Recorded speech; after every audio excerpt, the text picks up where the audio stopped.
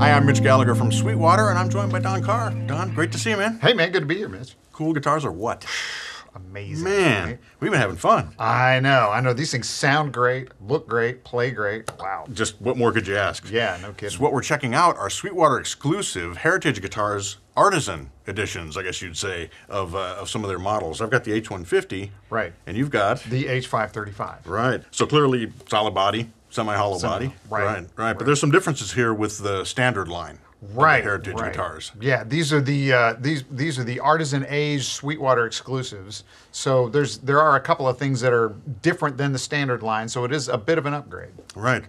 The thing that struck me is, I think both of us, is, man, I pulled this out of the case, and not only was it in tune, but it also was set up to play. I mean, it was just fantastic, and it felt like I'd been playing this guitar for 10 years. Yeah. It just feels like a comfortable guitar that you know. Yeah, you can immediately bond with this guitar. I same with this one. Just picked it right up out of the box and went, okay, well, here we go. Mm-hmm.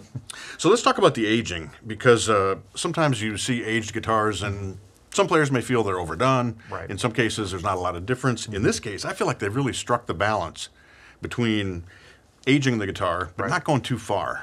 Right, to where it just feels and looks a little bit broken in, but it's not, completely over the top. Yeah, and that's the interesting thing about this. I think the Artisan Aged process that Heritage does is one at a time, hand done process. So each guitar is a little bit individual, but of course there's obviously a template and they're following the same thing. But I mean, it's just like a little patina, and a little checking, and so it's really subtle. It feels nice. Yeah, the edges, the fingerboard edges are rounded and feel comfortable, and like I say, it just feels like a guitar you've been playing for years. Yeah. The checking you mentioned, to me, it's not overdone. Right. And that's again a big part of it for me as a player. Is I like the feel of it, that it feels like a broken-in guitar, but there's not a lot of cracks. Yeah. In the finish, if you will. And it's it's not visually to me personally, this is on a personal level, to me that's a little distracting, and so having less of that is, just a benefit for me personally. Right. So there's the looks aspect to the aging, there's the feel aspect to the aging. We've also done a little change here that affects the tone of the guitars.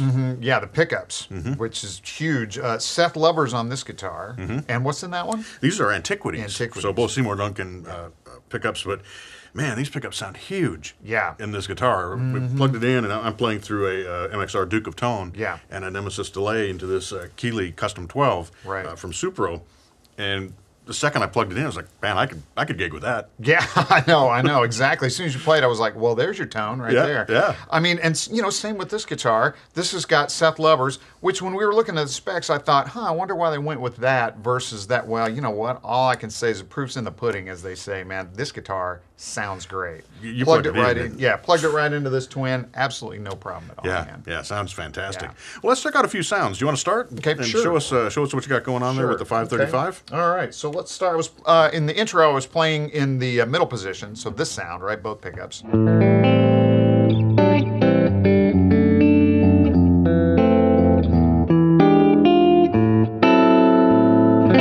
that sounds great. Yeah, just really balanced, big and fat, but you still get that snap from the, from the bridge pickup. So here's the neck pickup by itself.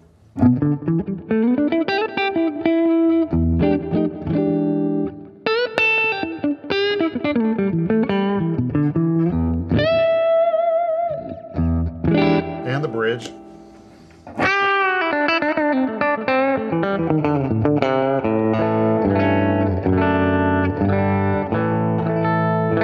I have to say, in both these guitars, the bridge and the neck pickups balance really well.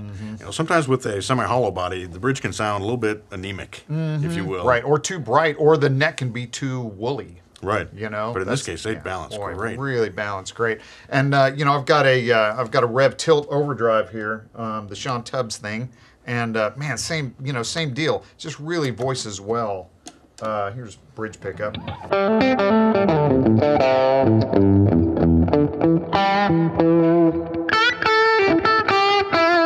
Nice. And neck.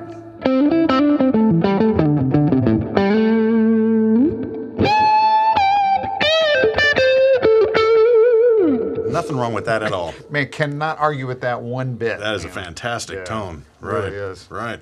So let's check this out. I've turned off the pedals. Yeah. Here's the middle position on this.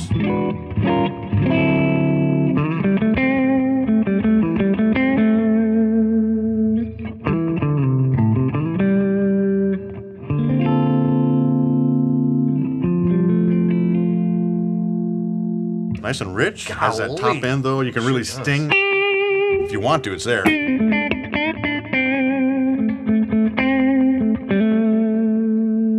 When we go to the neck,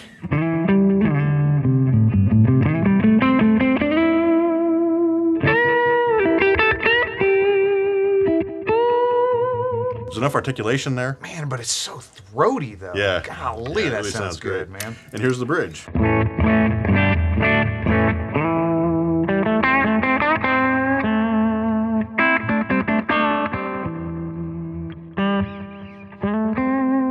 Plenty of snarl, but not like ripping your head off, Yep, you know? not too bright, right? Yeah. So if we add a little bit of the Duke of tone.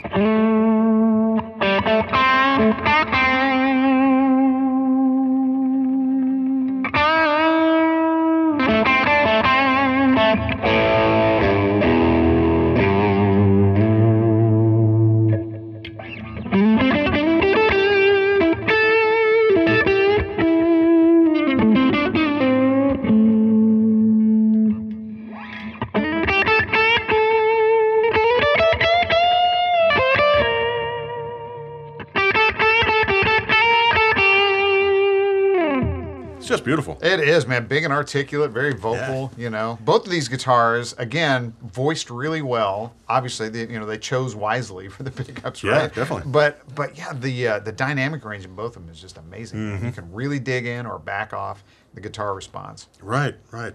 Beyond the aging and the pickup swap, we have the standard models underneath, Right. which are still fantastic guitars. We've got a mahogany body here, beautiful maple top on this Yeah. one. This is in the dark cherry burst, I think. Is Yeah, the- yeah. But there's a number of different colors. We have a Right. dirty lemon burst behind us here. Yeah. Mahogany neck, rosewood fingerboard, Grover tuners on this. You've got a locking bridge, I think, on that one. Right, locking bridge on this one, which just holds the tailpiece in place, which is great, man. Yeah. Nice bonus there.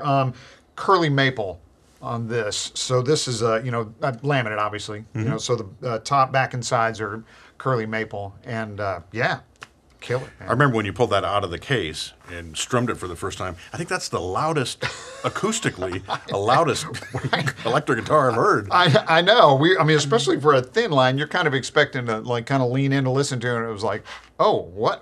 Right. It's like, Right. Yeah. funny, man. So cool. Let's do a little more playing. Let's do. All right.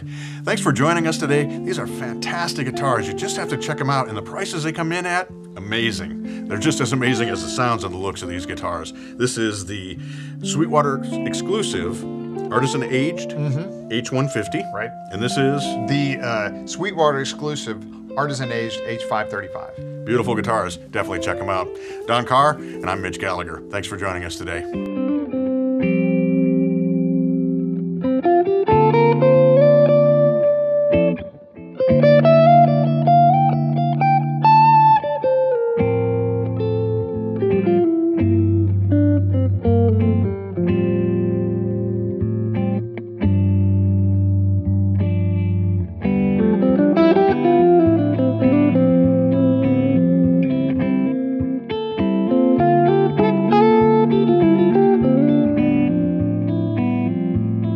Thanks for watching. Don't forget to like, comment, and subscribe. Click here for more videos like this, or start at sweetwater.com for all your music instrument and pro audio needs.